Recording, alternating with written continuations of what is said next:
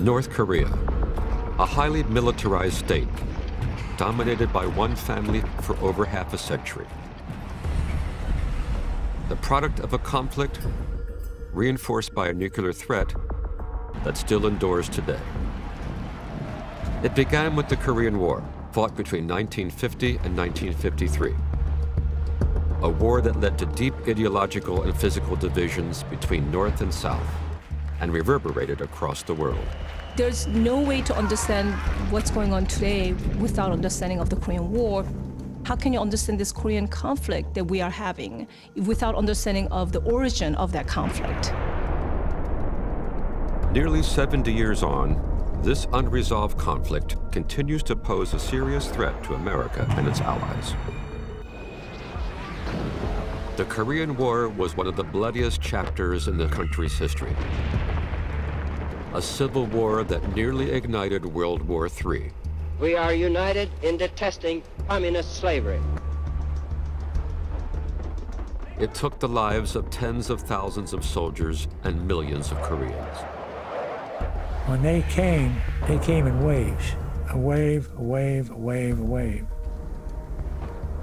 I threw 3 cartons of grenades that night. We could hear the bugles sounding and all the screaming and what have you.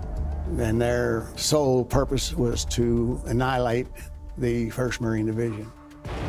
The Korean War is one of the most vicious, violent, nauseating wars of the 20th century. The United States dropped more ordnance on North Korea in that 3-year war than we dropped during the entire Second World War.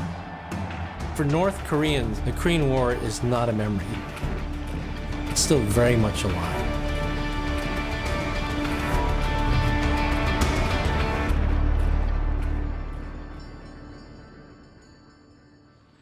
Good evening from the White House in Washington.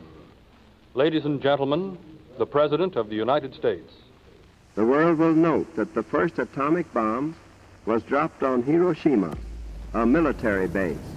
Nagasaki, target for the second atomic bomb. Just 3 days after Hiroshima, London newspapers this morning are speculating that a new surrender ultimatum to Japan may be likely soon.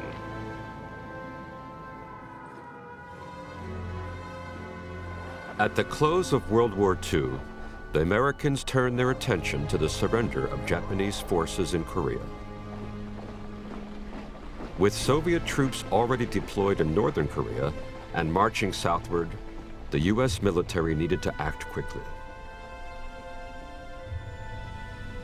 The United States was much further away. Its troops were much further away than were Soviet troops. What that meant was suddenly the Americans had to try and establish some agreements with Stalin, the leader in the Soviet Union, on Korea.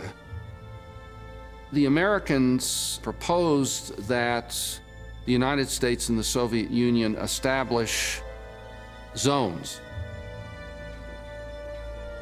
On the 10th of August 1945, 2 U.S. Army officers were given a mission to divide Korea before the Soviets could occupy the entire country.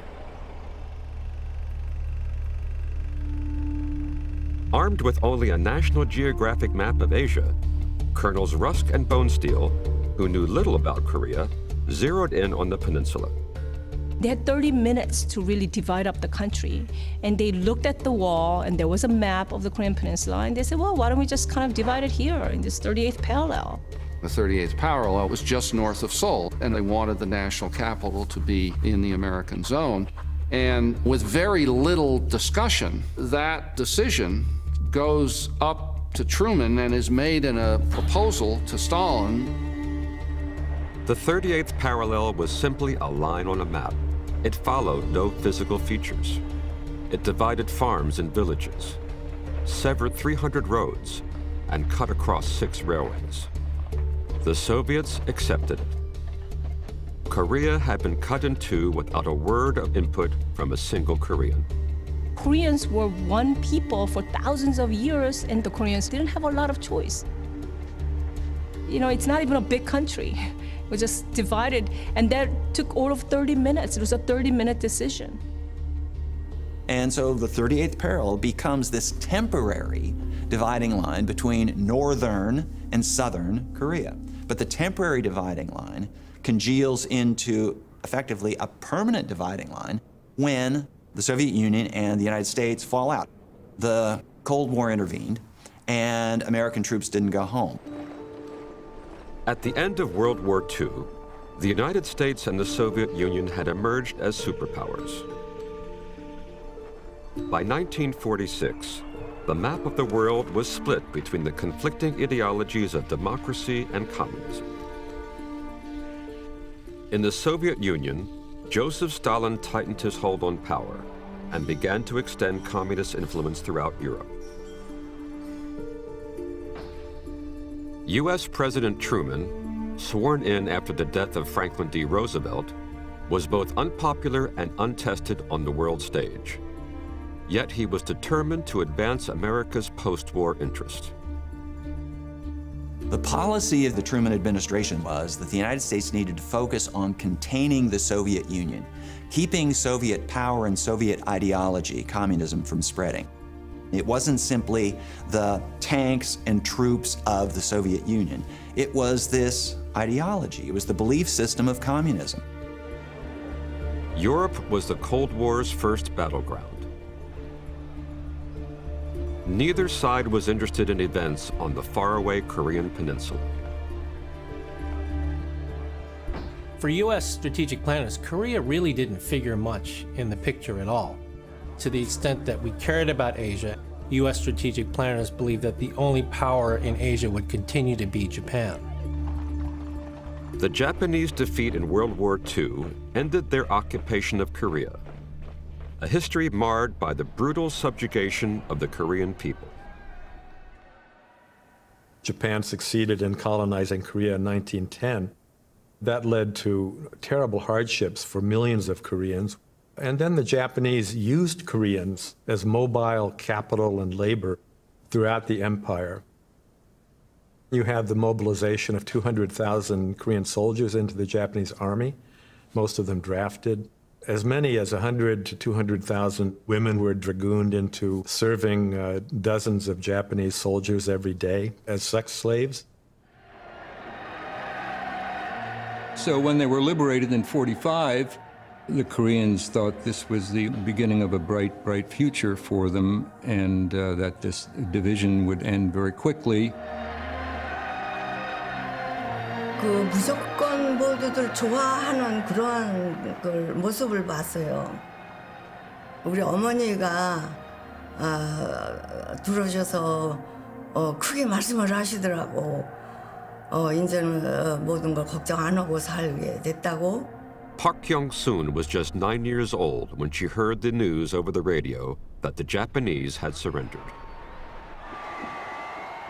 내려왔을 때 내가 거기서 그 미군 환영회를 우리 집에서 했으니까 현수막 같은 걸로다가요 그 큰 길에다가 웰컴 투 코리아라고 써서 이렇게 달았었어요. 미군들을 내가 그때 본 것 같아요.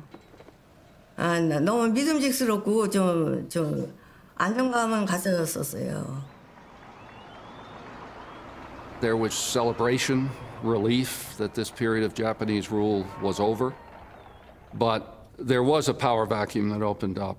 Dependent on the evolving relationship between the Soviets and the Americans, and as it turned out, the Soviets and the Americans couldn't reach an agreement on how to unify the Korean Peninsula. To control their occupied territories, the Soviets and Americans put in power men they could trust.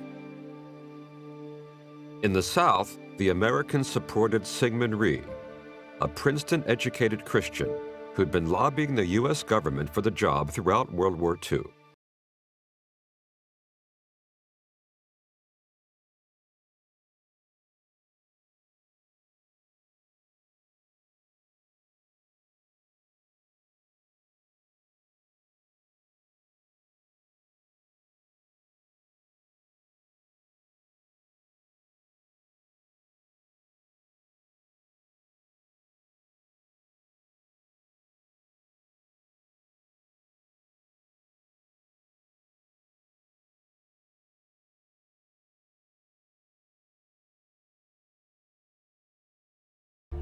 To consolidate his authority, Rhee crushed political dissent, killing thousands of communist guerrillas. Rhee was an authoritarian, semi-thug with great contacts. He wasn't a nice man, but Americans of certainly this period tended to believe if somebody could speak English and had been educated in the United States, that, oh, well, that means they've absorbed all kinds of democratic values. Well, that doesn't happen to be the case. Syngman Rhee just happened to be, as Franklin Roosevelt would have said, our SOB and rather than theirs. In the North, the Soviets picked Kim Il-sung, an unknown expat who had been radicalized by the Japanese occupation. Kim Il-sung was really unknown. But then when the Japanese took control of the Korean Peninsula during the occupation in the first half of the 20th century, Kim Il-sung transformed. He became known as a guerrilla fighter fighting against the Japanese in China. And from that point on had basically a price on his head as an anti-Japan conspirator by the colonial government. He eventually moved to the Soviet Union, where he learned Russian and became close to a number of key Russian generals.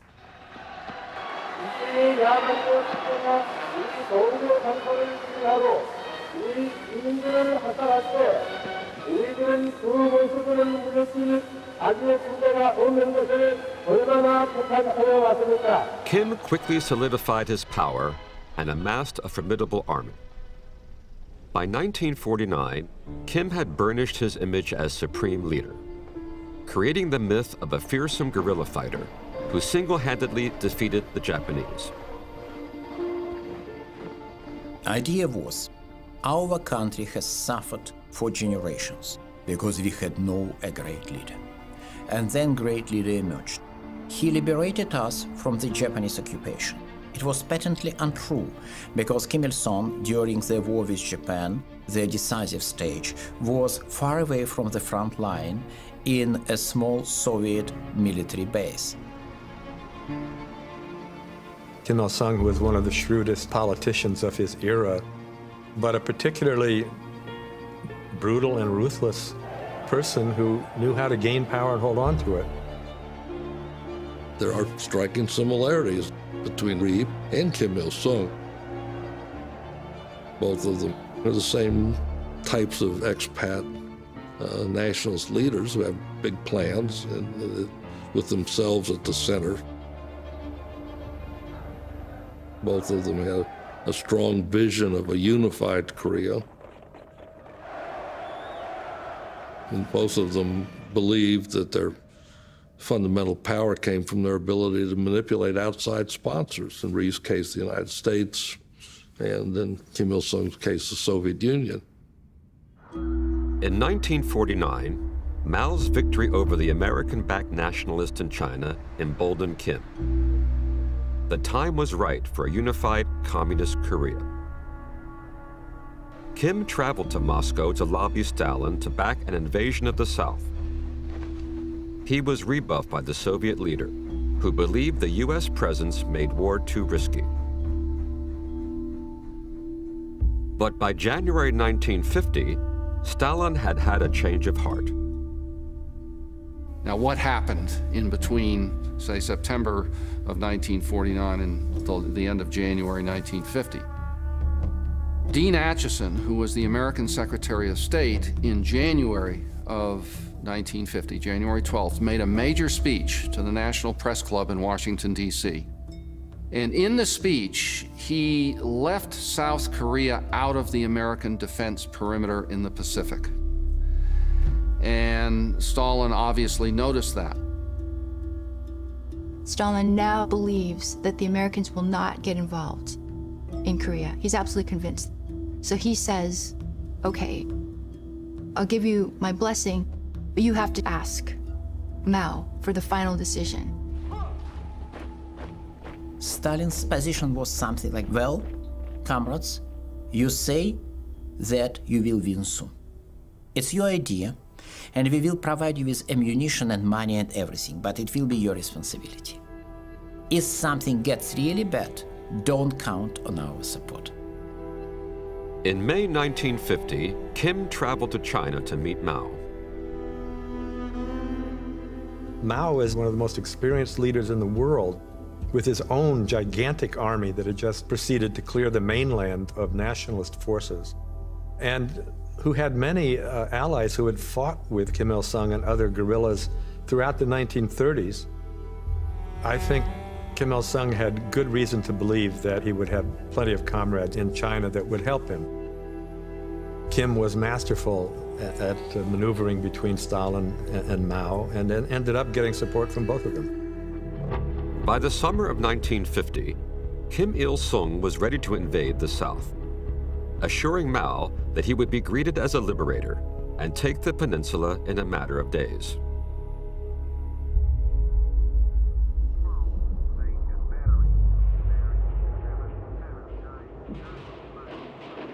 News that communist troops have invaded southern Korea. Invading their fellow countrymen to the south to bring another international crisis to the already long-suffering world.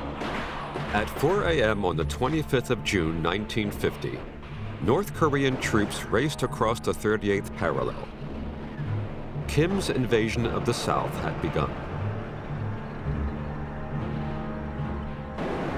6.25 터지고는 정말 우리 집은 아주 완전히 바뀌어진 거예요.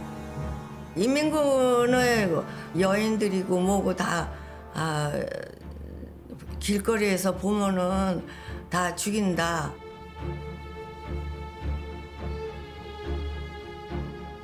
그렇게 해서 불안감이 굉장했어요.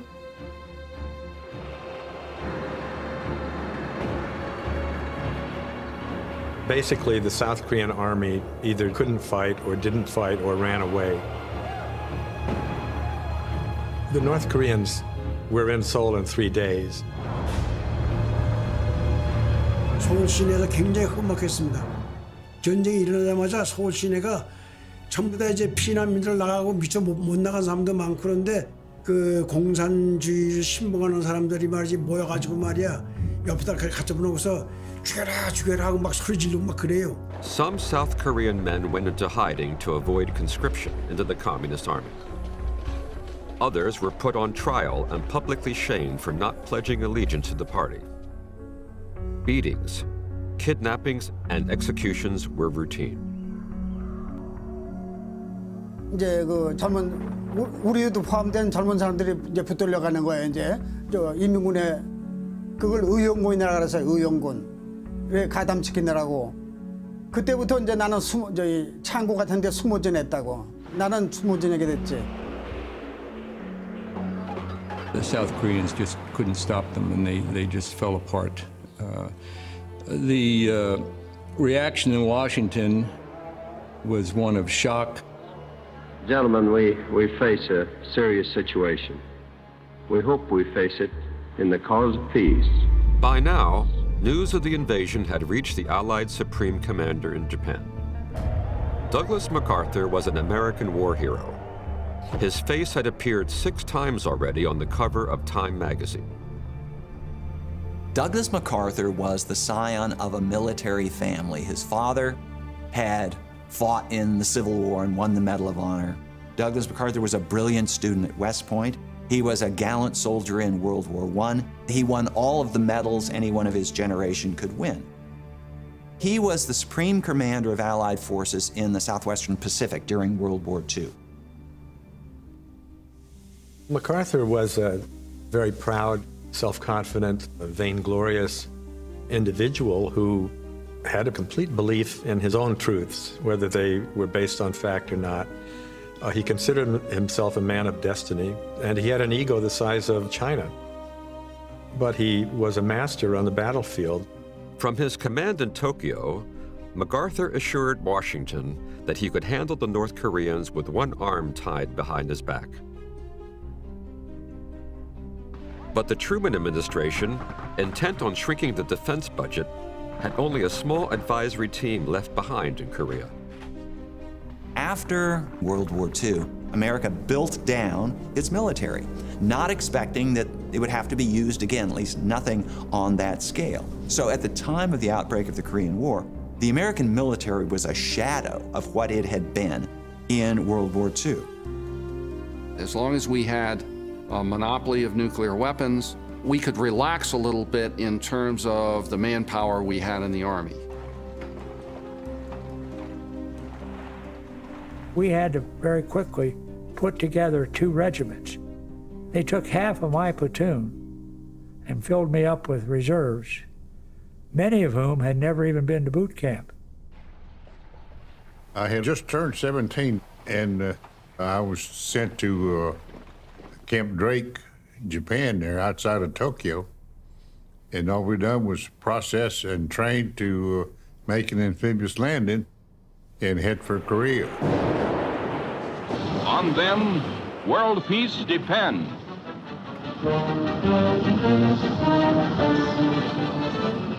They will not fail. They never have. The Americans were pretty confident. You could even argue they maybe were a little bit cocky. Their first encounter was with North Korean troops that had Soviet T-34 tanks. And the American forces had no weapons. The bazookas they had would not penetrate the armor of a T-34 tank. And so when they entered into battle, at first they ran.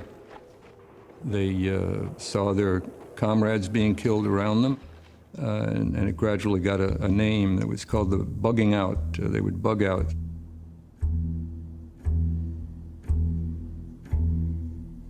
When we were still in Camp Drake in Japan, we were told at that time that it was going to be an easy war to finish, you know.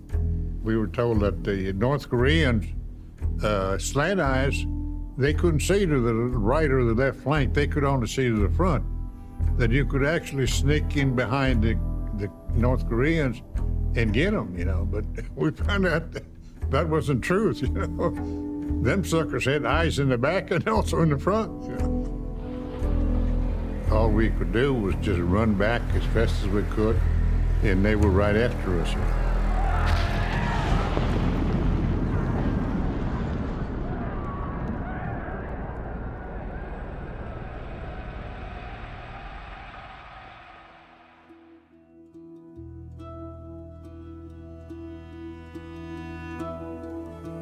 World conquest by Soviet Russia endangers our liberty and endangers the kind of world in which the free spirit of men can survive. The Soviet Union had an atomic bomb, a tight grip on Eastern Europe, and a powerful alliance with Mao's China.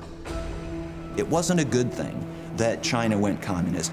This was a dire threat to the United States. And so when communist forces of North Korea invaded South Korea, Truman figured, I need to do something about this. If politically the Truman administration loses South Korea, it's going to appear, first of all, to my domestic critics that I am a terrible president, and there's the whole question of American credibility. Our potential allies, like in Europe, which was our top priority, would say, well, in the end, the Americans can't be depended upon. Korea is a small country, thousands of miles away. But what is happening there is important to every American.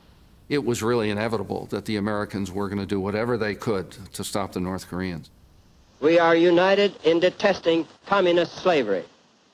We know that the cost of freedom is high, but we are determined to preserve our freedom no matter what the cost. What Americans most wanted after World War II was to come home and to have families and to get about the business of peacetime affairs. Harry Truman recognized that if a lot of Americans started getting killed in Korea, the war could turn unpopular very quickly. To share the burden would make the war in Korea politically more acceptable. To show his resolve, Truman bypassed Congress and took his plan directly to the newly formed United Nations. The armed invasion of the Republic of Korea continues. This is, in fact, an attack on the United Nations itself. On the 27th of June, 2 days after the invasion, the Security Council passed a resolution authorizing military intervention. By June 30th, Truman had approved the use of American troops. The first time an American president had unilaterally committed the country to war. I didn't know where Korea was until I heard we was having a war with North Korea. I lied. I was 16 when that went in. But the Second World War had just finished, and I had no idea that I would ever be involved in a war. When the war started in June of 1950, early one morning I received a telephone call saying, "Lieutenant Kiner, you're now in the Army." I said, "What's this?" Because I didn't really know where Korea was until I looked at the map and figured out it was far from my home. The term of art at the time was a police action. There is someone who has disturbed the peace, you call out the police and the police go to it. And so this term police action seemed to be a nice dodge around why Truman wasn't asking Congress for a declaration of war. It's not really a war. It's just this police action. You know, we was Harry's police force. Thought it was kind of funny. Here we are fighting a war, and he's calling it a police action. By July 1950, some 50,000 U.S. troops, followed by thousands more from Great Britain, Australia, Thailand, and 12 other nations, headed toward Korea. North Korean troops were streaming down the peninsula at lightning speed. Kim Il-sung's promise that he would take the South in a matter of days was coming true. All up and down the line, people couldn't quite figure out the North Koreans. John Foster Dulles, who was Truman's roving ambassador for East Asia policy, said he can't figure out what keeps these masses of troops come shrieking on, or maybe they're on drugs, or maybe the Soviets have found some way to program these people. And in fact, they were fighting and dying for their homeland, for the unification of their homeland. What you have really in this situation is this brutal civil war overlaid with an international war between two ideological foes of the Cold War, the Soviet Union and the United States. To try to slow the North Korean onslaught, MacArthur sent the U.S. Army's 7th Cavalry to intercept them in the city of Daejeon. We could see the North Koreans, they were coming in waves. So by the time we killed the first 2 waves, we were fighting with bayonets because we were out of ammunition. The North Koreans, by mid-July, had a pincer down the east coast from the north and then coming around from the southwest and along the southern coast. And if the Marines had not landed around that time and stiffened the lines, the war would have been lost.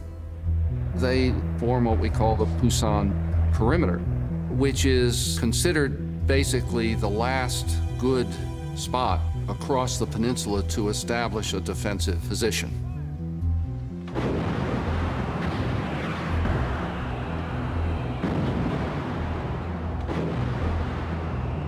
Caught in the crossfire between advancing North Korean troops and UN forces were hundreds of thousands of Korean refugees who now filled the roads between Seoul and Busan.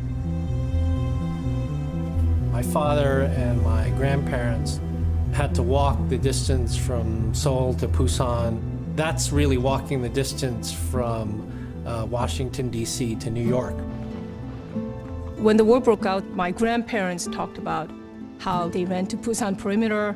The family split up. My grandmother went with my aunts, and my grandfather went with the boys, my uncle and my father, and he lost, actually, one of my uncles during the move to Busan.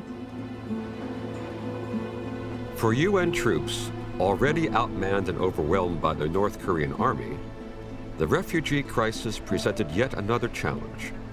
North Korean soldiers hiding amongst villagers to get behind enemy lines.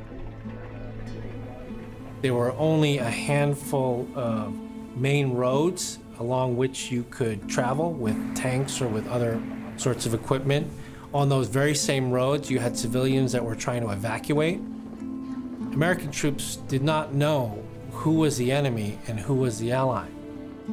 There was always this fear about refugees that created a great deal of moral dilemma among American soldiers. You see a bunch of refugees, you think that North Koreans are hiding among them. Do you shoot against them or not?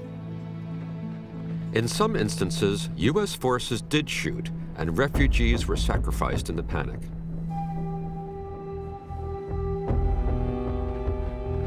비농이지 뭐 더구나 촌에 사니까 뭐 미군들이 와가지고 과시절이 나가야 산다는겨. Yang Hae-suk was 13 in July 1950 when war came to Imgaeri, a tiny farming town 100 miles south of Seoul. 키가 사천한 것은 그 미군들이 막 둥글둥글 쏘고 다 모여야지 안 모이면은 다 총살 시킨다.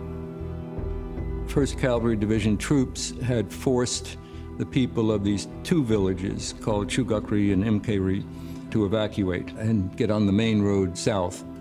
촉구를 하는 바람에 임계리에 있는 모든 피난민들이 미군들을 따라서 한밤중에 이동하게 됩니다.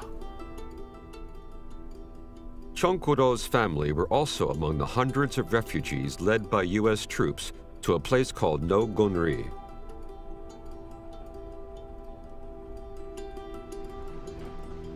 As the refugees gathered on nearby railway tracks, American planes began to circle before opening fire.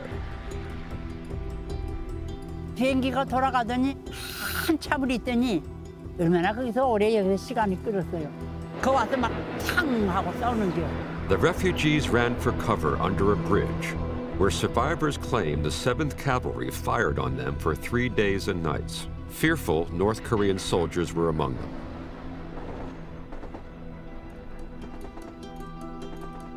저희 가족은 저희 아버님 직계 가족으로는 5살 배기 아들 정구 필 아들이 희생되었고요. 저한테는 형님이 되겠죠. 그리고 정구희 저희의 누님인데 당시에 2살이었고요. 그래서 아들과 딸을 저희 아버님 어머님이 잃으셨고. Young Hae-suk, surrounded by casualties, was hiding under her mother's skirt when she heard her uncle cry out in pain.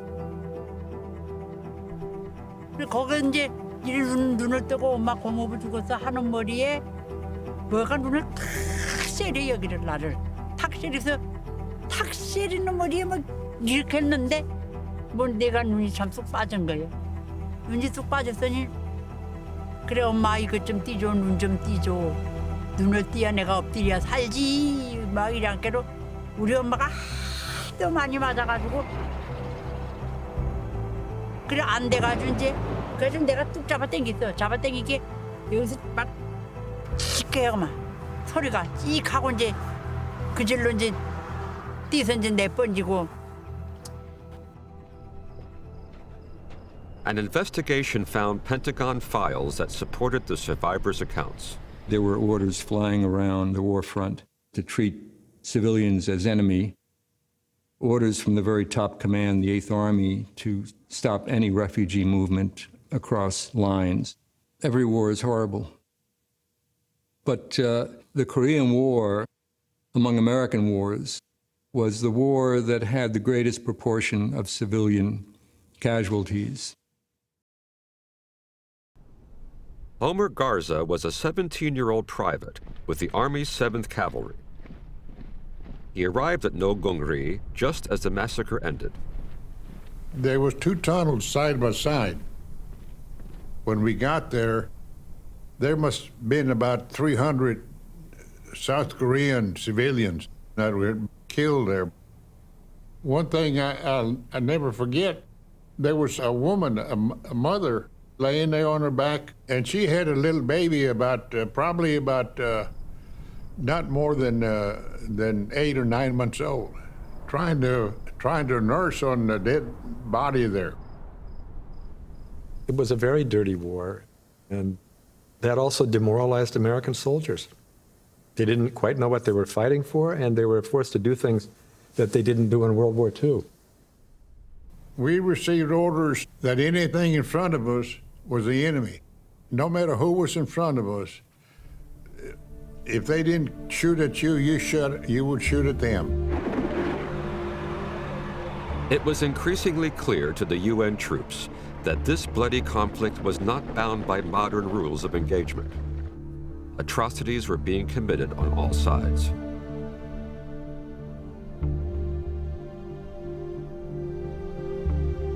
Early in August, there was a massacre of captured American troops by the North Koreans. As the North Koreans left a hilltop, Hill 303, they simply bound and then shot in the back of the head about 30 American prisoners. Photos of this were run in the Stars and Stripes newspaper, which was getting to the troops in Korea. Some of them cut the photo out and carried it in the inside of their helmets. So once something like that happens, that sort of frees some men, at least, to do the same thing to the enemy. We would capture 15, 20 enemy and supply 1 or 2 men to escort this POWs back to the rear. That's just, if they try to get away from you, open up with your machine guns and your rifles. Don't let them get away. And they would be gone for 10 or 15 minutes when we would hear the machine guns going off.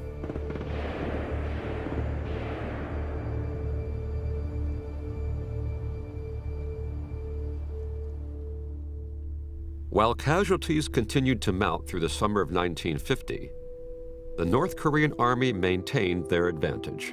All the high American officers had been heroes of World War II, whether it's General MacArthur or Curtis LeMay or Matthew Ridgway. These were people who were famous in the battles that defeated the Nazis and the Japanese. The tide of battle still favors the aggressors. The United Nations forces in Korea are forced to improvise their defense. And here it is, 1950, only 5 years later, and they're getting their butt whipped by rough peasant armies. MacArthur was used to fighting with his back to the wall. From his headquarters in Japan, he was quietly putting together a plan for a bold counterattack. He hoped to ambush the communist forces behind their lines, landing at the port of Incheon and cutting off their supply lines. Extreme tides and shallow waters made Incheon a risky spot for invasion. Precisely the reason MacArthur believed it would work. Nobody thought it was practical. Everybody was against it because it was so impractical. The time frame for landing those amphibious vehicles was very limited to a few hours. But MacArthur really believed that because of its impracticality, the North Koreans wouldn't defend.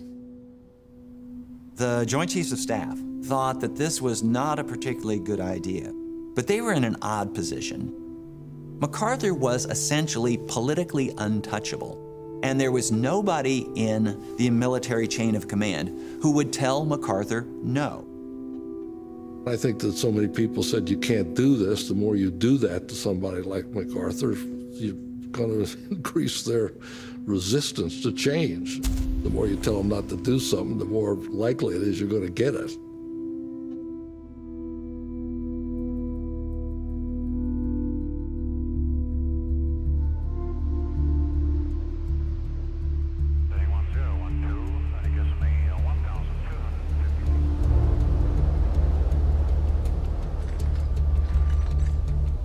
When we got on the ship, we didn't know where we were going. Out in the ocean, we were told we were going to Incheon to make a landing.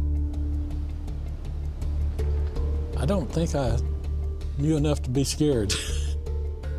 It had a 26-foot tide, and you had to go in at high tide. I mean, it takes a lot of time to get a division ashore, total division. So I was I was nervous, naturally. On the 15th of September, 70,000 UN troops stood at anchor off the Korean coast, awaiting high tide and MacArthur's order to attack.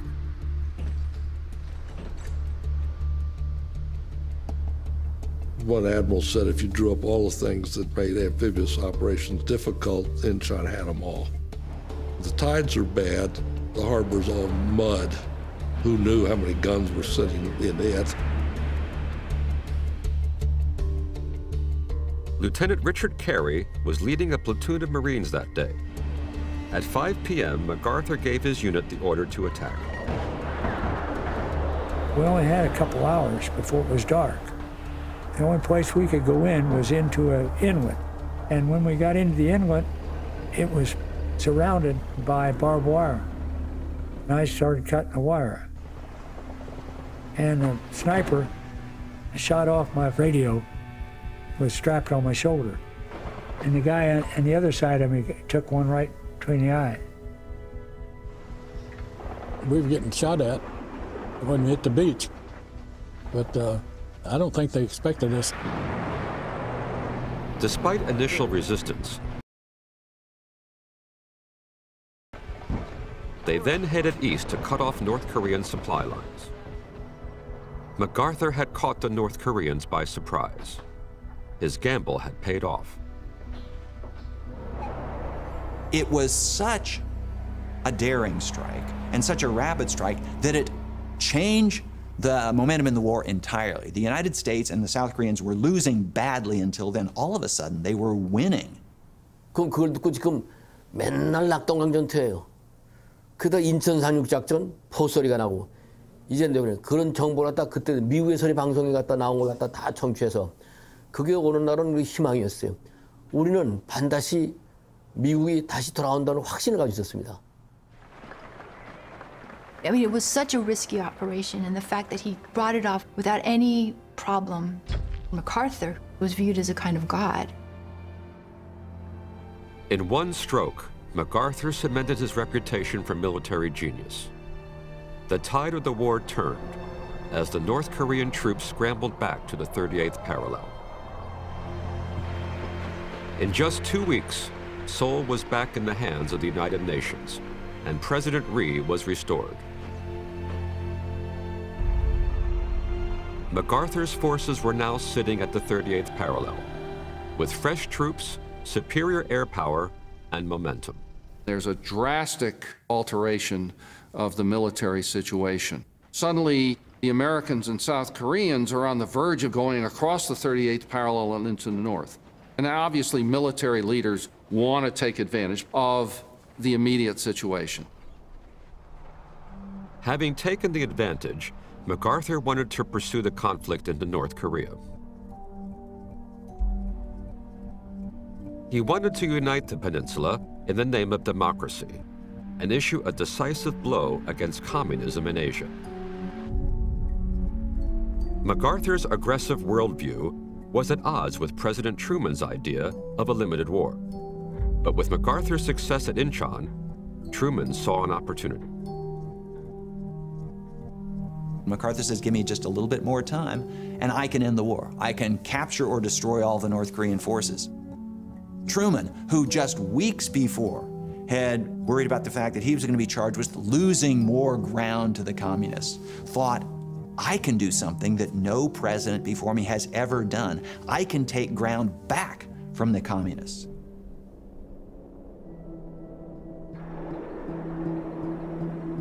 On the 7th of October 1950, MacArthur's troops stormed north across the border.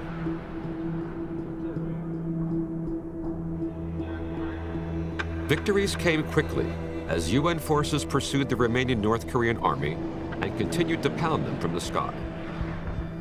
People were lighting cigars all over Washington and Seoul when American troops were marching up the peninsula in October 1950. MacArthur arrived in Pyongyang, the capital of North Korea. He gets off his plane and he says, "Where's Kim Buk-tu? Isn't he here to greet me?" Only 2 months after UN troops had faced annihilation at Busan, their flag flew above Kim's capital city, Pyongyang. We had already taken Pyongyang. We didn't have too much resistance from the Koreans at all. A devastating blow against communism was within reach. MacArthur's forces pressed closer to the Yalu River, North Korea's border with China. MacArthur argues that really he needs American forces to go all the way to the Yalu in order to clean up the situation and do it quickly. And the administration back in Washington, faced with strong Republican attacks on the Democratic administration being weak on Asia, the Truman administration does not say no to MacArthur. Saying no to MacArthur was difficult for Truman, an unpopular president seen as badly mismanaging the war in Korea. Needing assurances from his general on the war's future course, Truman requested a meeting. MacArthur, ensconced in Tokyo, forced Truman to fly to Wake Island in the Pacific.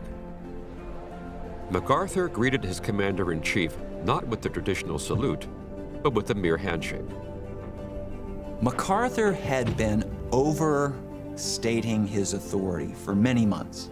He would hold news conferences, and he would speak very often as the United Nations commander and not report directly to the President of the United States.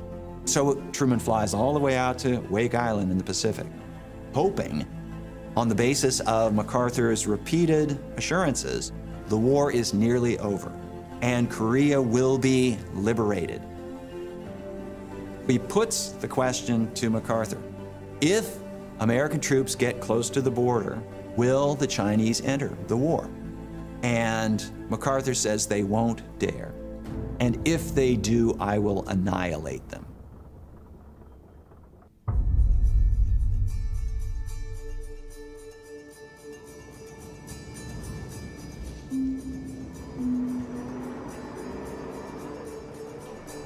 We were pumped up. MacArthur put it out. He said, we're going as far as the Yalu and probably going right into China. So we were pretty enthusiastic. We said, this is going to be the end of it. We'll win the war right here. MacArthur is assuring them that the war is nearly over. He kept saying that American troops will be home by Christmas, that the war is wrapping up. When American troops had their Thanksgiving dinner, and they're thinking, Christmas, that's only a month away. We're all going to get to go home.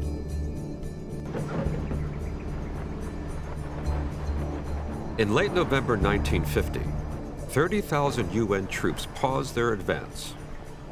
They sat down in the frozen hills and valleys around the Choshin Reservoir to enjoy a hot Thanksgiving dinner, courtesy of the U.S. government. We was dug in the hills up there. Headquarters had set up cooks, and we had our Thanksgiving dinner. They didn't have serving trays at the time I got through there, and I just went ahead and took my helmet liner out of the helmet and used my helmet, and I had my Thanksgiving dinner in 1950 in a helmet. And then when we moved out of where we was dug in after Thanksgiving, we went on up to Udamity. That's when all hell broke loose. The UN forces were caught in a massive trap sprung by the Chinese. MacArthur had miscalculated. Mao's army had entered the war.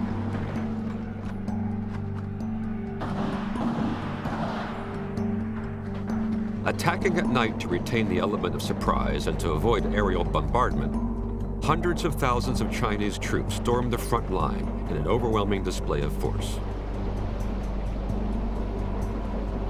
Over 200,000 Chinese managed to infiltrate across the Yalu River. When the Americans are taken by surprise, they find that they're basically surrounded. And instead of fighting for victory, they're fighting for their lives. We could hear the bugles sounding and all the screaming and what have you, and the Chinese coming at you in hordes. But we was outnumbered probably 5 to 1, 10 to 1, something like it. And their sole purpose was to annihilate the 1st Marine Division.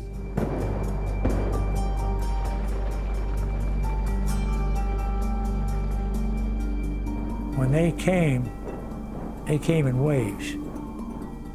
A wave, a wave, a wave, a wave. The platoon sergeant, he and I were in foxhole together. So he took the grenades out all night, handed them to me. I counted 1,001, 1,002, and threw them. I threw 3 cartons of grenades that night.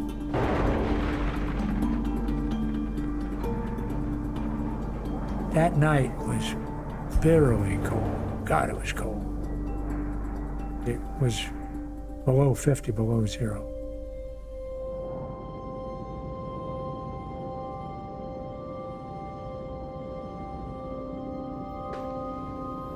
기관총 같은 거 쏠라 그러면 이게 얼어가지고 잘 되질 않고 포탄도 쏠 수 없고 탱크도 움직일 수 없고 자동차도 얼어가지고 움직일 수도 없고 속수무책이에요. 추워서 불을 놔야 되겠고 시체를 이렇게 죽은 사람 인민군 죽었는 거 그다음에 한국군 혹은 전탄 이거를 이렇게 둘러싸놓고 그 중간에다가 불을 놓고 지낸 적이 있어요.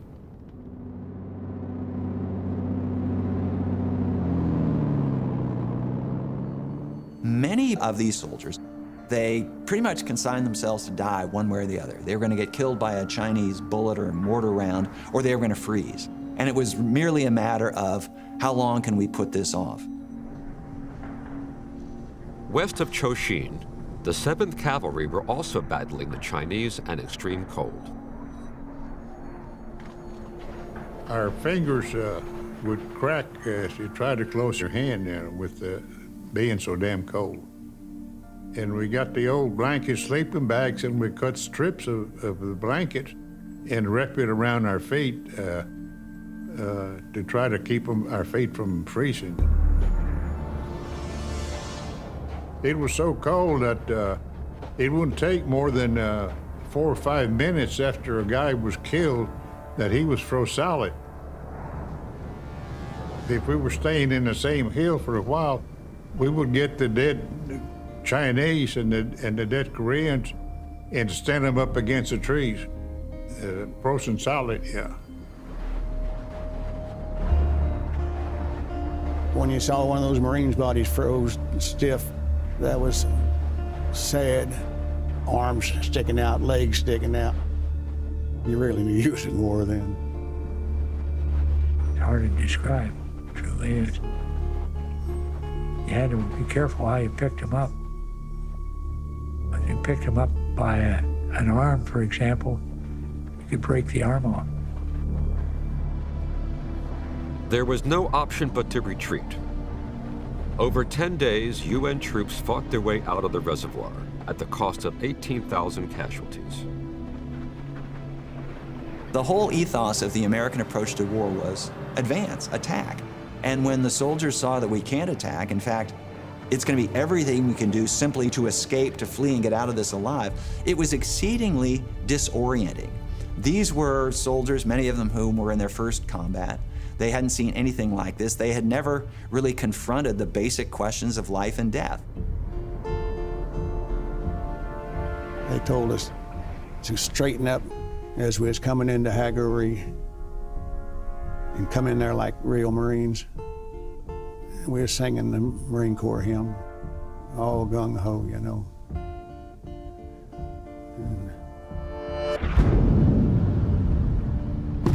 The tide of the war had changed once again. UN troops were forced back below the 38th parallel. Within weeks, Seoul fell to the combined North Korean and Chinese forces. Bloody fighting in and around Seoul would see the capital change sides 4 times.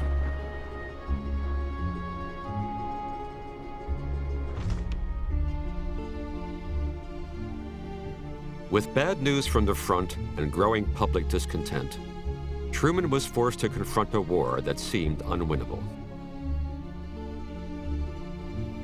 No one seriously talked about the use of atomic weapons in Korea until the end of November, beginning of December 1950. When American forces were fleeing for their lives upon the Chinese entry into the war, then it certainly occurred to members of the public to ask, well, how can we lose to North Korea? How can we lose to China when we've got the bomb and they don't? In the press, General MacArthur made a case to expand the conflict into China. In the war room, he was making plans to use the atomic bomb. MacArthur wanted an unlimited war. He wanted to use 24 atomic bombs. In December 1950, he said, I want 24 atomic bombs to establish a radiation cordon along the Yalu River, using cobalt, which has a half-life of 90 years, and the two places will be separated, for a long time, generations to come. In November of '50, Truman was asked about the use of atomic weapons, and he said, yes, this would have to be considered. That was the first mention by him. Then the next question is, well, who is going to determine whether the bomb will be used or not? Truman said, without thinking very clearly, that the decision will be made by the commander in the field. Well, everybody realized the commander in the field is Douglas MacArthur. Harry Truman has just announced this policy that the atom bomb is available for use in Korea and that Douglas MacArthur is going to make the decision. Oh boy, what have we got ourselves in for? The president has stated that the use of the atomic bomb is being considered to halt the communist onrush. It may well precipitate World War III. News that Truman was considering a nuclear attack set America's allies on edge. Clement Attlee is the British Prime Minister, and he is in a meeting of Parliament, and he hears this stir in the back and kind of wonders what's going on, and somebody passes him a note explaining that the President of the United States has threatened the use of the atom bomb in Korea. A new war brought Britain's Prime Minister Attlee to Washington for talks with President Truman. The Prime Minister of Great Britain raced across the Atlantic to try and bring some sanity back into the situation. Truman's statements deepened public skepticism of his abilities as commander-in-chief. General MacArthur's campaign for the expansion of the war into China increasingly put the two men at odds. MacArthur wanted a rollback. He wanted to keep on going into China and try to settle the hash of the Chinese Revolution. That was his great error in Truman's eyes. Truman wanted a limited rollback. He wanted to roll North Korean communists back and unify the peninsula. MacArthur feels like this is the place where we're going to have this great battle against communism, even to the extent that he's willing to risk World War III. Truman said to MacArthur, if this war gets any bigger, we don't have the resources, we don't have the military establishment to do that. General MacArthur, your job is to buy time. Well, that cut against everything that MacArthur wanted. No, in war there is no substitute for victory. We fight to win, not simply to hold ground. Truman learned from Hiroshima and Nagasaki that no true victory in that sense is possible anymore, and so he really wanted to limit the war. MacArthur couldn't deal with that defeat. Truman had given him a directive on December 5th not to say anything publicly against the policy of the Truman administration, and MacArthur consistently defied that directive. On the 11th of April 1951, President Truman addressed the nation. I have considered it essential to relieve General MacArthur so that there would be no doubt or confusion as to the real purpose and aim of our policy. It was with the deepest personal regret that I found myself compelled to take this action. General MacArthur is one of our greatest military commanders, but the cause of world peace is much more important than any individual. For Truman, this was an issue that transcended the moment in Korea. This had everything to do with how America was going to be governed in the Cold War. Truman recognized that the Korean War was not one of a kind. There would be other challenges like this. And so he made a point of relieving MacArthur simply because his view of what American policy should be was different than the president's. General MacArthur was far from damaged. On the 16th of April, he left Japan. In New York, he was given a ticker tape parade and was invited to speak to Congress. For many, MacArthur was the last great World War II hero. In living rooms across the country, Americans hung on his every word.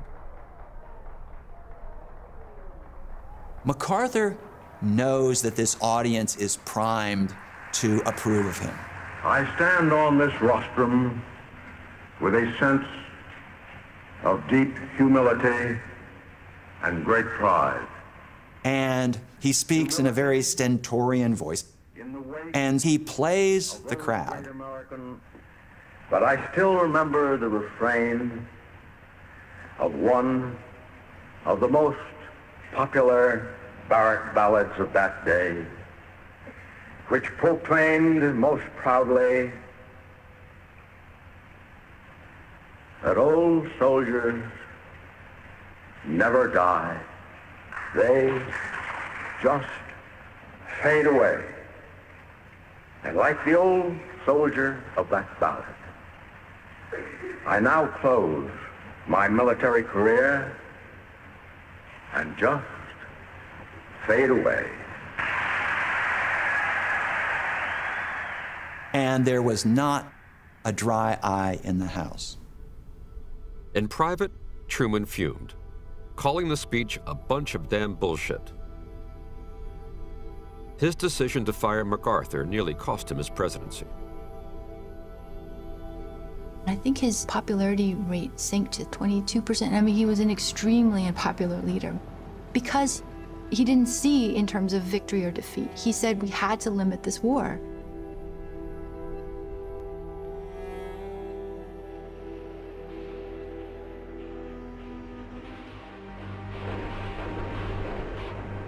By the spring of 1951, the Korean War had reached a stalemate. Under the new leadership of General Matthew Ridgway, UN forces were dug in around the 38th parallel, trading ground against North Korean and Chinese forces, one bloody battle at a time. 적은 높은 데 있고 아군은 밑에 있는 거야. 밑에 머리만 들면은 총알이 날라오고 낮이고 밤이고 그렇지. 시간이 이게 사는 게 그냥 참 불안했죠. What we were doing at that time was very different than what had been early in the war. They called that the stalemate at the time, which is what it was. But living in the trenches there is like living as animals. You were living in the dirt, you ate in the dirt. That was a little bit hard on the morale.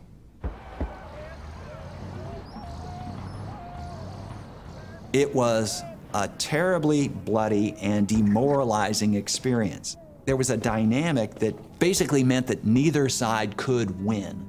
Most of the casualties take place in this period for no good purpose. Armistice talks between the UN, China, and North Korea, begun in the summer of 1951, dragged on for months, then years.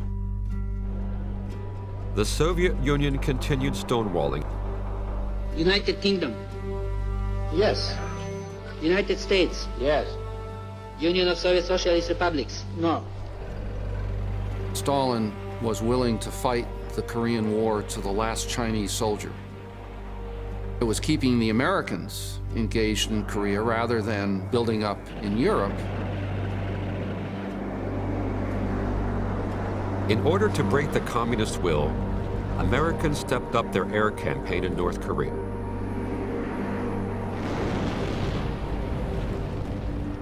All of the cities in North Korea were essentially flattened. It got so that the pilots and the squadron leaders, etc., were complaining they had no more targets. A written directive to the 5th Air Force in North Korea had ordered that every installation, every town, every village be destroyed. 그때는 폭격이 아주 심했어요. 하루에도 몇 번씩 그 B-29가 지나가고 폭격을 안 해도 지나가는 소리며. They dropped a lot of napalm. Napalm had been invented at the end of World War II, but not used much. It was used indiscriminately across North Korea. And they thought that that was the price that you had to pay to avoid a larger war, World War III, with China. And so basically North Korea became that kind of victim to force the communists to negotiate the armistice.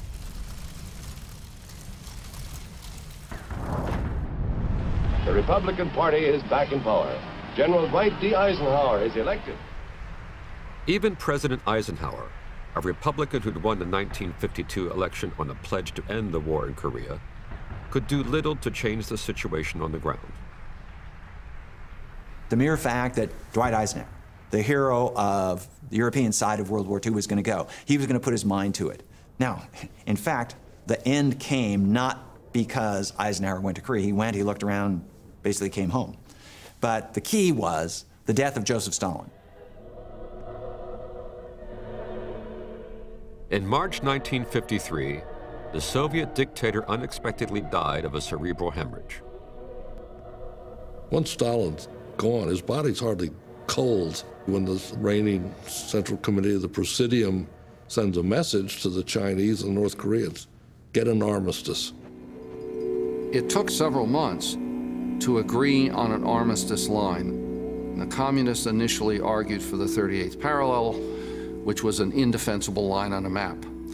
The Americans insisted on another line, a line that was defensible. They wanted the armistice to survive. As negotiators argued, battles continued to rage. At Pork Chop Hill, nearly 1,000 U.S. soldiers were killed or injured, fighting over a plot of land of no strategic value. It seemed the fighting would never end.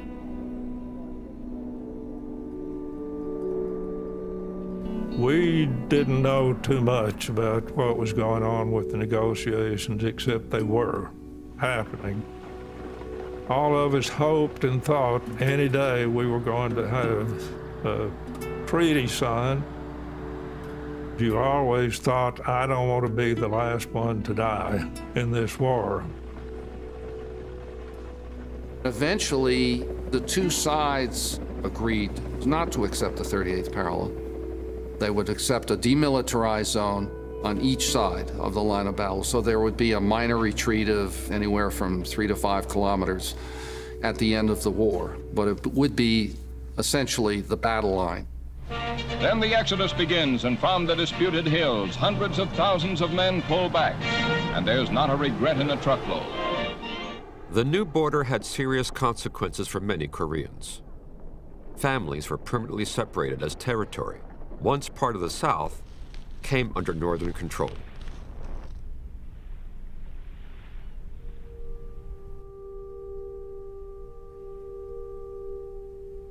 Kaesong, Park Kyung-soon's hometown, was caught behind enemy lines. Her mother, fearing what might happen to her daughter, told her to flee.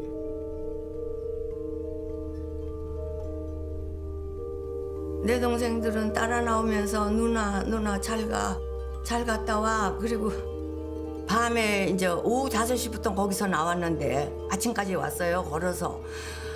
생각을 못했지. 너무 얼어서. 내가 이거 엄마를 떨어졌구나 하는 걸 한 일주일 후에 생각됐어요.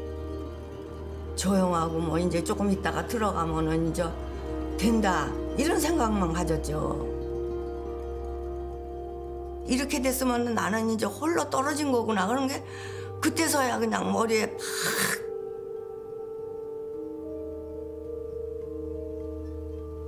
그리고 나온 것이 지금 이렇게 68년, 70년이 됐습니다.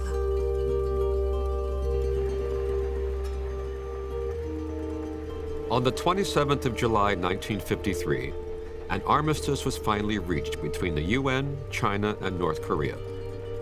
It called for a cessation of hostilities until an official peace treaty could be signed.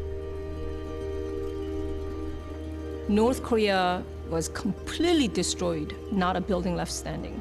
South Korea was completely destroyed. China lost 1 million people. Mao lost his own son. And US too, what did we accomplish after 3 years of destruction?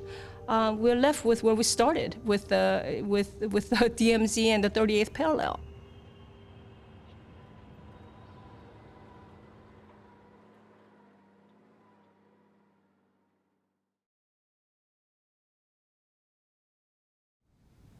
Most of us, when we came back, really felt like we had not accomplished much. The American people generally, most of them really didn't even know where we'd been. No one could gin up enthusiasm for a victory parade because there wasn't a victory. In fact, when the troops came home, there was this armistice. There was the possibility that they might have to go back. The war was far from over. There was no official peace treaty. Thousands of POWs awaited repatriation, and continuing tensions forced President Eisenhower to commit thousands of troops along the border. The world had lost interest in events in Korea, but the luxury of forgetting the war was not possible for Koreans. 3 years of bloody conflict left both countries devastated. After the armistice was signed, the Korean Peninsula was basically a field of rubble. The United States dropped more ordnance on North Korea in that 3-year war than we dropped during the entire Second World War. Basically leveled the country. The southern side of the peninsula was no better. Everything was leveled. They were starting very much from scratch. Despite receiving millions of American dollars to rebuild South Korea, the country remained destitute. Syngman Rhee continued his authoritarian rule, his government rife with corruption. Syngman Rhee ruled the country ostensibly as a constitutional democracy, but really in a very brutal and ruthless way, very cliquish, focusing on providing benefits to his followers, punishing his detractors, and he essentially sought economic assistance from the United States and from other countries, but was using it largely to subsidize his own rule and was not really putting it into an economic plan. In the countryside and in major cities, food and basic resources remained scarce for years. I was raised in Gangnam, Apgujeongdong in Gangnam, with Psy, the singer, sings about it. So I have a memory of that when it was just a field and had none of these buildings. South Korea, people forget, was one of the poorest countries in the world.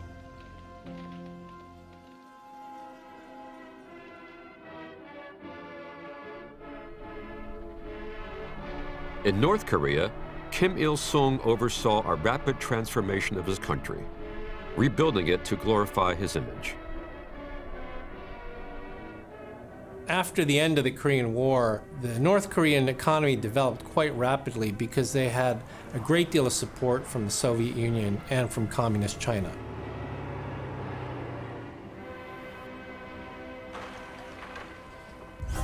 Kim Il-sung used the painful memory of the war to bolster his authority. After the war, Kim Il-sung was in a very vulnerable position because he led the country into this disaster. But Kim Il-sung is a survivor. The way the North Koreans learned about the Korean War is that the United States, first of all, divided the Korean Peninsula, then invaded North Korea. But under the great leadership of Kim Il-sung, the North Koreans emerged victorious. Yet you have to continually fight against the Americans because Americans are bent on destruction of North Korea. And this is sort of repeated over and over and over. To strengthen this mythology and consolidate his power, Kim enforced a series of brutal purges. And then a huge purge happens in 58 and 59. Some people say like 100,000 people then are killed. By 61, he's totally in power. Kim created a political philosophy to govern the country. He called it Juche, a doctrine that focused on independence, nationalism, and most importantly, self-defense.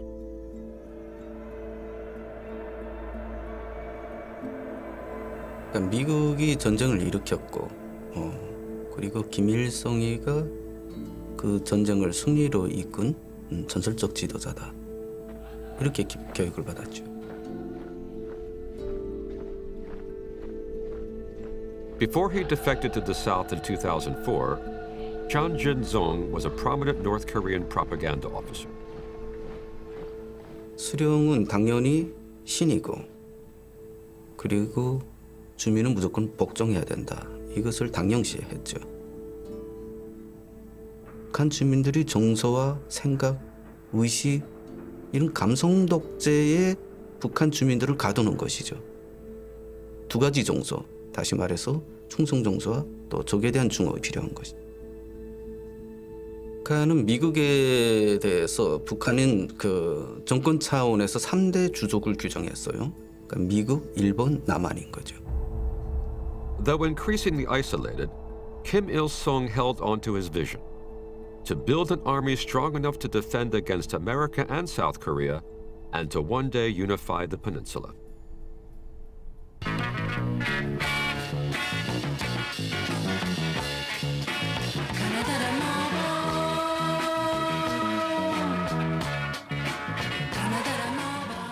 By 1968, South Korea had emerged from a corrupt and economically stagnant era that had marred Syngman-rhee's administration. Under the leadership of General Park Chung-hee, a military leader with a modernist bent, South Korea's economy was booming. By the late 1960s and early 70s, Park Chung-hee implemented an export-oriented economy, and it was through his guidance that South Korea, as we know it, really began to take off economically. I mean, he was also a dictator, but he was able to create the economic platform from which South Korea could then develop into a democracy. While South Korea's prosperity was praised across the Western world, to Kim Il-sung and North Korea, it was a threat. As South Korea started to take off economically, North Korea then saw the window for reunification closing because it had surpassed North Korea's economy. North Korea was going down economically, South Korea was going up. With thousands of American troops sitting on the border and a well-armed South Korean military, Kim Il-sung saw his chance to unite the peninsula disappearing.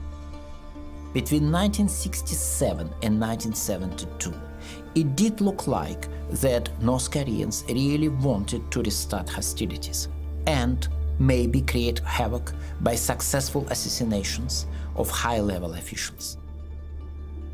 So a short period, which is sometimes called the Second Korean War, began. And it was at that point that North Korea then begins a series of provocative actions in order to unify the peninsula under Kim Il-sung's rule. On January 21st, 1968, Kim Il-sung ordered his most brazen military operation since the end of the war. A unit of highly trained North Korean commandos cut their way through barbed wire along the DMZ and slipped into the South with fake military uniforms and papers. The orders from Kim Il-sung were explicit. Their instructions were basically to go to the Blue House, to kill the South Korean president, Park Chung-hee, to cut off his head and to bring it back to North Korea. The North Koreans got within yards of the president before they were discovered, and the assassination was foiled. And I sincerely hope Kim Il-sung and his people up north recognize the futility and the unwisdom of continuing this action. Days later, North Korea captured the USS Pueblo. The ship's 82-man crew was bound, blindfolded, and transported to Pyongyang, where they were charged as spies.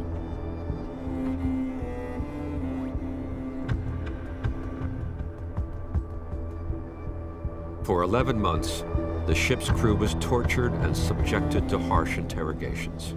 The North Koreans committed yet another wanton and aggressive act by seizing an American ship and its crew, clearly This cannot be accepted.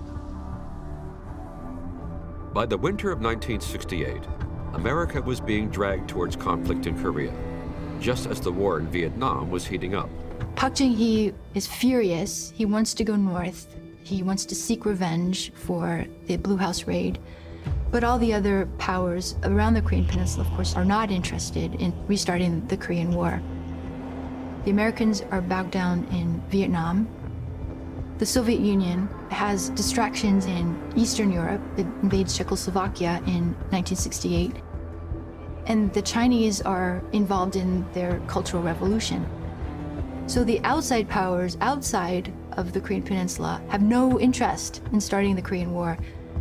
But the two Koreas want, again, to start a war. With pressure from America, President Park stood down. The American crew of the Pueblo were released in December 1968. The ship was never returned. Simmering tensions between the two Koreas continued throughout the 70s and 80s, with Kim attempting to undermine the South's burgeoning prosperity. And then the Soviet Union establishes diplomatic relations with South Korea in 1990. China follows in 1992. So North Korea is now diplomatically isolated and unable to deal with South Korea on any equal terms. And it's that time then that the North Korean regime seeks its nuclear program for its own security.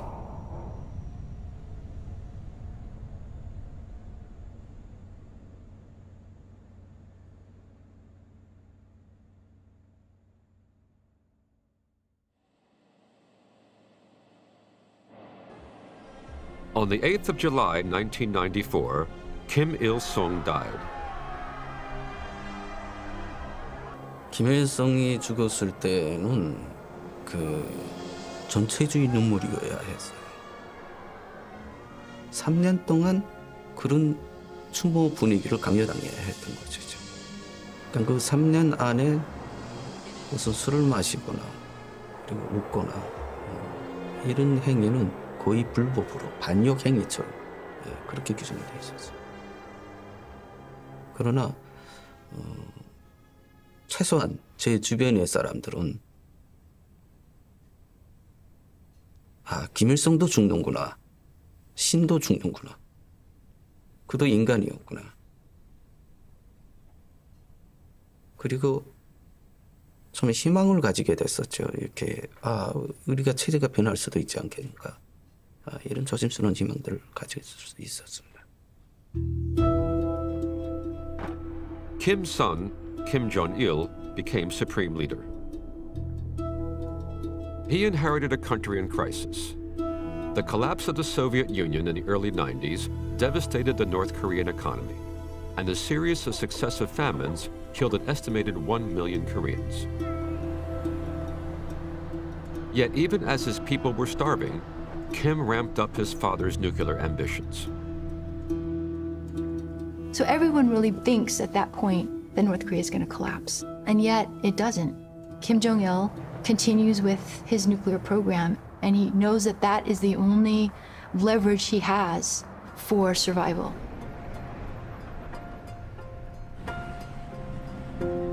For North Korea, nuclear weapons are not only the ultimate sign of strength, but they have meaning for North Korea and their history.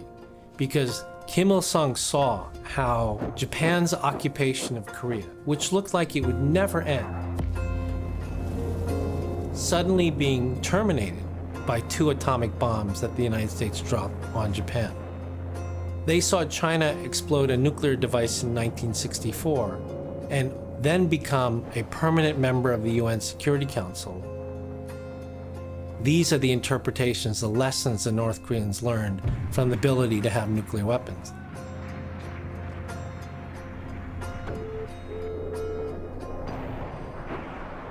Despite international pressure on Kim Jong-il to give up his nuclear program, on the 9th of October 2006, North Korea completed a successful nuclear weapons test, achieving a long-cherished ambition. And after his sudden death in 2011, his son, Kim Jong-un, vowed to continue the family's nuclear dream.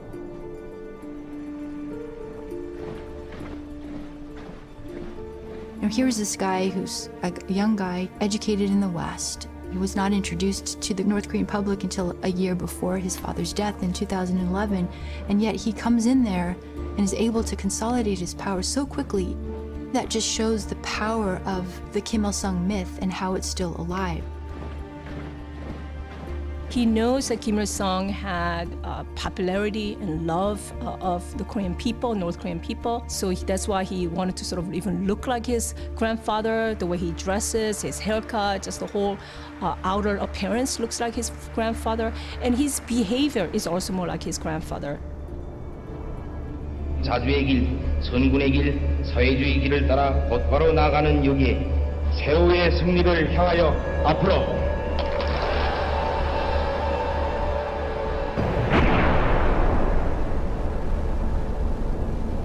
In September 2016, North Korea tested their fifth and most powerful nuclear warhead. The North Koreans, the message that their leaders give them is that we're not going to let the United States do to us what they did between 1950 and 53, and that's why we need nuclear weapons, and that's why we need to have missiles that can deliver them to the continental United States. The United States started entering negotiations from the Clinton administration onwards. And in all of these cases, what the United States has put on offer is remarkably consistent, which is the promise of normal political relations, the promise of a peace treaty ending the Korean War, economic assistance, energy assistance. All of these things would be on offer to North Korea if they did one thing, which is give up their nuclear weapons and ballistic missiles. But I think the main lesson we've learned from all of this is that the problem is not the United States. The problem is that North Korea doesn't want to give up its weapons. In the end, the prospects for peace could hinge not on Western powers, but on the two leaders of this long-divided nation, and on its people, still separated by a never-ending conflict. 못 만났던 그 가족을 꼭 만나고 싶습니다. 6월 21일 삼촌 따라서 개성을 잠깐 피해서 나온다는 것이 이렇게 긴 세월이 될 줄을 몰랐습니다. 우리 가족을 다시 만날 수가 있는지 저 생명 다하도록 기도하겠습니다. 어영간 68년이라는 세월을 항상 잠시도 잊은 적이 없는 우리 가족. This is a blip in the history of Korea. This division since 1945 and then the Korean War since 1950. It's same ethnic makeup, same language, same culture. The two Koreas were one Korea for thousands of years. We don't get fairy tale endings on the Korean Peninsula. So whether it is the Japanese occupation of Korea, the start of the Korean War in 1950, democratization in South Korea in 1987, the list goes on and on. History has shown that change on the Korean Peninsula always comes suddenly. It never comes gradually.